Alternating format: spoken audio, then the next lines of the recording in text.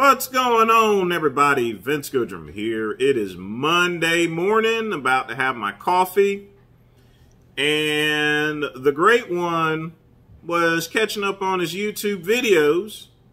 And, you know, I always like tuning into some of my favorites, such as Vegan Gains. And, of course, Mr.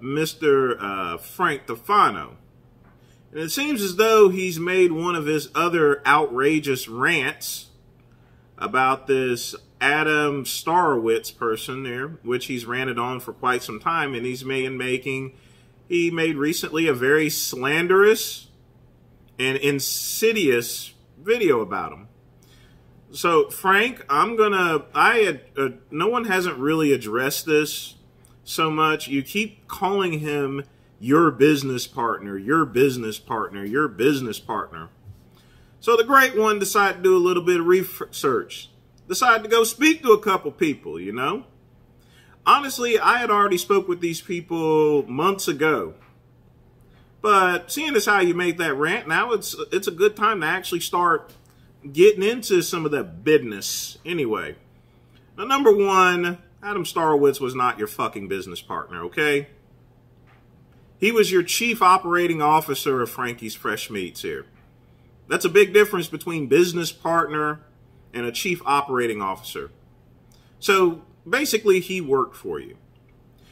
Number two, you keep insisting that this $19,000 is missing. Do you have any fucking proof whatsoever? You've not shown anything. The fact it's kind of weird that you would go and have all of your business assets from your YouTube subscribers put into his bank account, yet you call him a stranger. Now, what kind of person would meet someone off the street and just go ahead and deposit almost $20,000 into their bank account? You are not telling the entire truth, Frank. Something's fishy there, you know what I mean? It's fishy, like Long John Silver's, Captain D's, you know, Moby Dick. It's all fishy, man. I swear.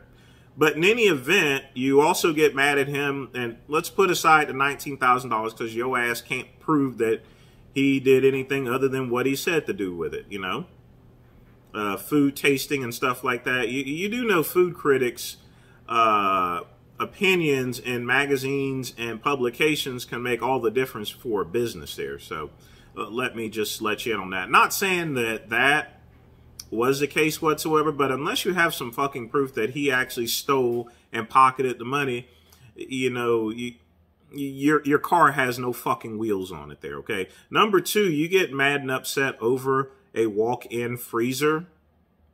I mean, seriously, $50,000 for a walk-in freezer? Yeah, I will admit that is a pretty high expense for a walk-in freezer. I will give you that, but at the same time, Adam Starowicz is your chief operating officer, which you have assigned to make those types of decisions here, you know? So even though he paid $50,000, how is that his fault there? It could have been naive. He may not have shopped around, but that's not a crime making a bad business decision on purchasing a fucking freezer, you know?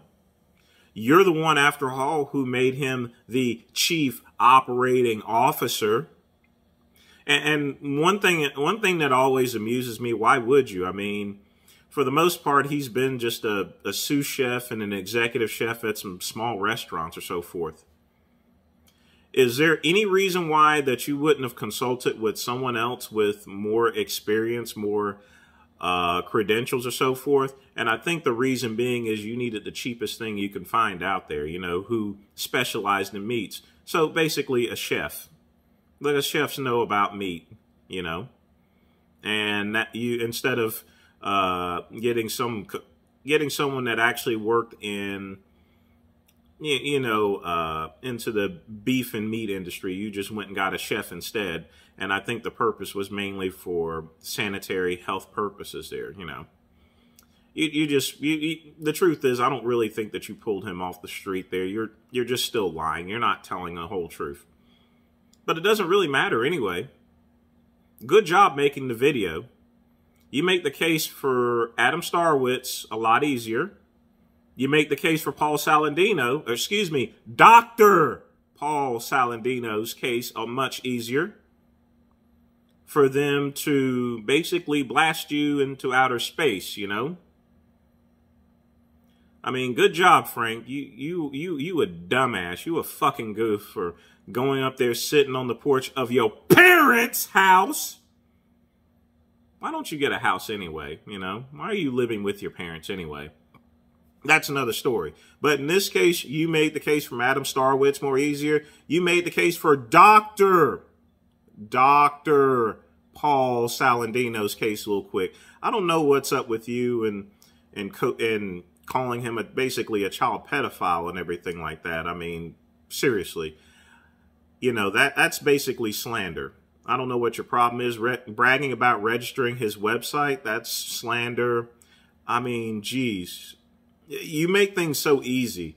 And you think even your lawyer is ripping you off. Your lawyer's probably telling you to shut the fuck up there, you know, which is what you should do. You should just sit back and shut the fuck up. You know, Frank, I've tried to help you out quite a while ago. I told you to get Legal Shield. I've told you to get some legal and mental health. And I also told you just to simply focus on your business and stop worrying about $19,000 or $50,000 freezer. You got the $50,000 freezer. It'll probably pay for itself within a few years, you know, because you need a meat freezer in order to, you know, basically run your business. It's an essential product. You can't do anything without it, period.